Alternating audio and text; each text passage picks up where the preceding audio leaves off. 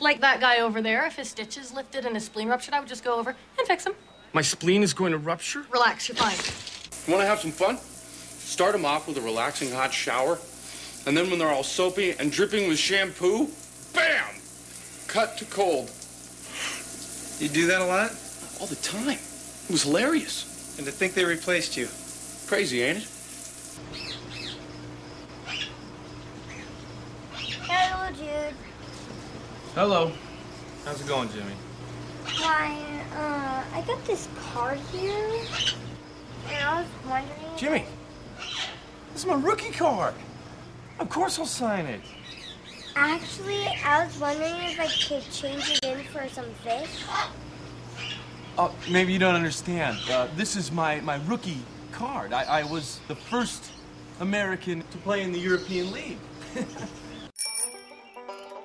See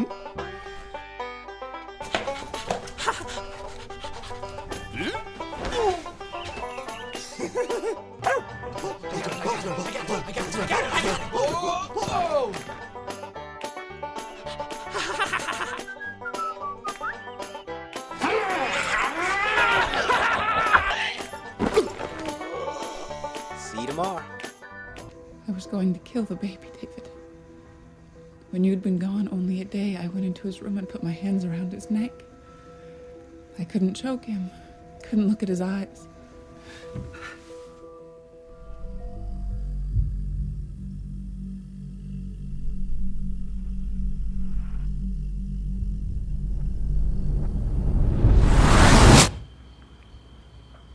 I want to kill it. This isn't who I'm waiting for. I'll have what he's having. Okay. And she'll have just your house cabernet. Okay, right back. She can drink? Third trimester, yeah. You can't fuck anymore. When are you gonna quit? Why don't you tell me more about Judy? You didn't answer the question.